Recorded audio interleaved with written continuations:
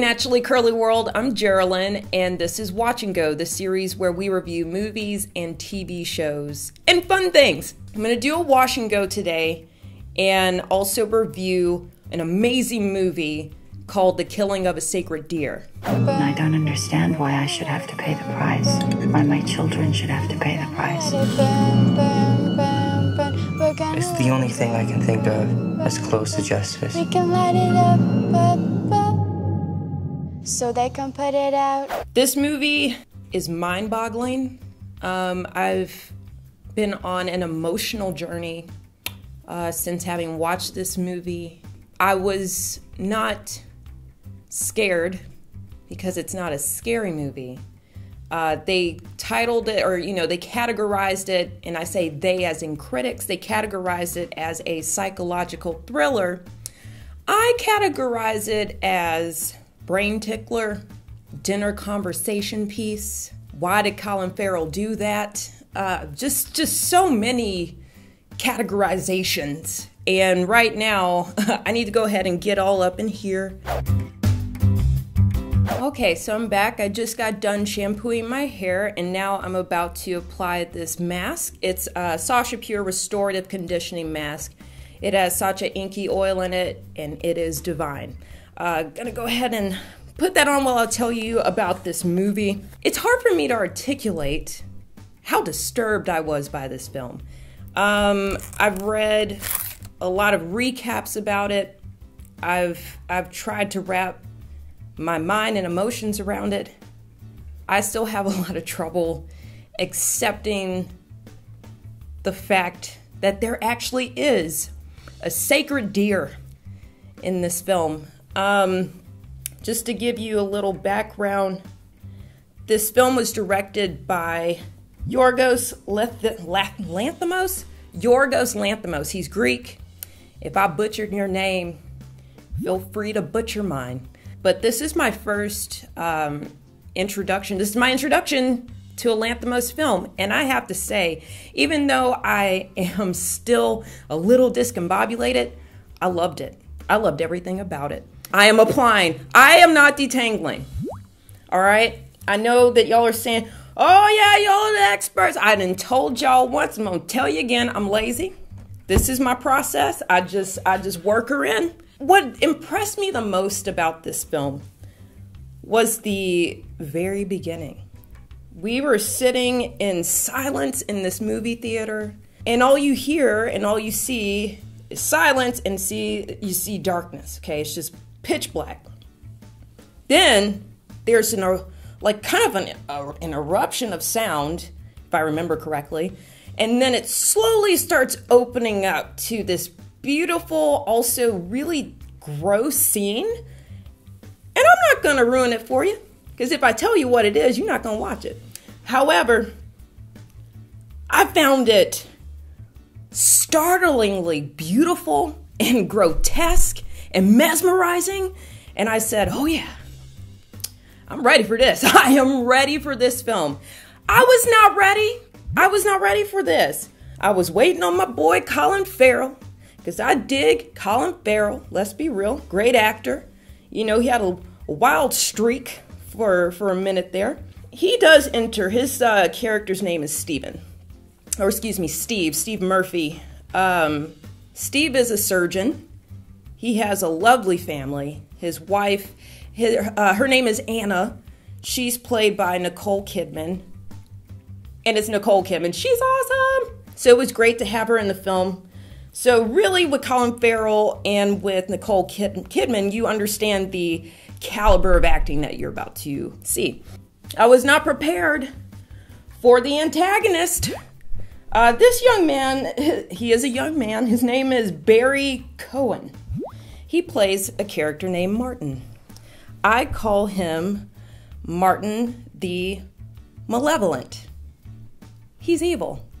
He freaks me out. Stephen, who's played by Colin Farrell, is a surgeon. Martin is this young man who kind of seems like he came out of nowhere, when in fact, he believes that Colin Farrell's character Stephen killed his dad in a surgery.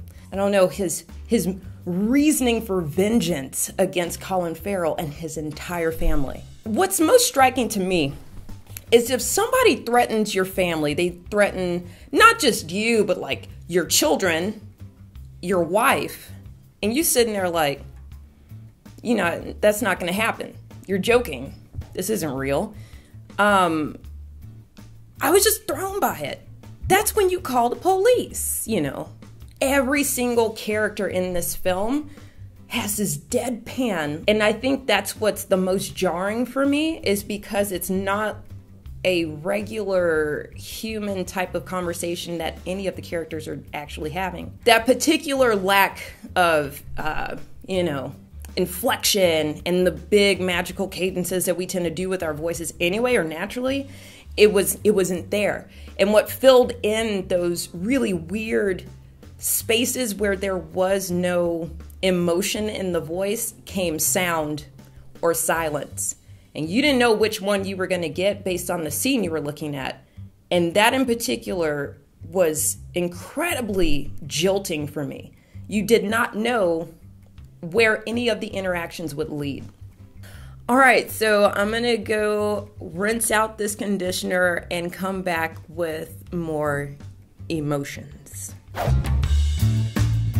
I just rinsed out the mask and my hair feels really, really soft and I love it. So what I need to do now, because it's just a wash and go, is put some really great product in it. I have a restructurizer from Apogee that I love. It makes your hair strands not break off, which everyone needs, right? And then the Sasha Pure Curl Cream, which is excellent. And the Design Essentials Coconut and Manoi Intense Shine Oil Mist. Because, if you have 4C hair, it does not shine. Fact of life, we live in it. We bask in the non-shine. However, if you put on this oil mist, you just go, girl, just be walking around just glistening, glowing, glittering. It's beautiful. I love it. Let's talk about the antagonist. Let's talk about him, Martin. I have problems with him only because I don't understand him. And that's what makes him so terrifying. That's what makes him so menacing and sinister. He doesn't come across as mean. He doesn't have like a face that'll contort with anger or fury. Very even-keeled, well-balanced looking like teenager, right? But it's the way that he talks to Colin Farrell's character, Steve. It's the way that he says, if you do not do what I say or make a choice, I'm going to harm you. And it's the delivery. It's that acting. I mean, my goodness, it just gets right under your skin. Just enough to where you doubt him. You doubt that this teenager has any real power to do anything with the lives of these people. Lo and behold, he has full control. Full control. And another thing that terrifies me about that and him is that you as a viewer, you put yourself in Steve's shoes. You're wondering, what would I do if I were Steve? You're even thinking, what would I do if I were Anna, the mother, the Nicole Kidman, her character? And I leave a comment or two and tell me what you would do. I know what I would do, but y'all wouldn't like what I would do. We can talk about the end of the movie, or you can just watch it and come to your own conclusion. I have issues with it. I wanted something different to happen, and that's okay. That's actually what made me love this movie, is because after I left the movie theater and it was still on my mind. What would I do in that situation? What does this movie mean? Why did this happen to and at me? So I give The Killing of a Sacred Deer 5 out of 5 stars.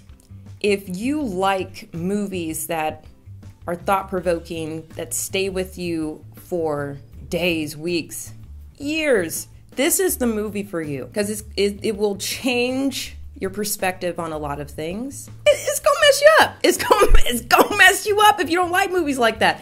I love movies like that. If you feel me, go watch it. It's fantastic. That's it. That's my watch and go. If you like these videos, please like, share, and subscribe. We show watch and goes every Wednesday, so we'll see you next week. Bye.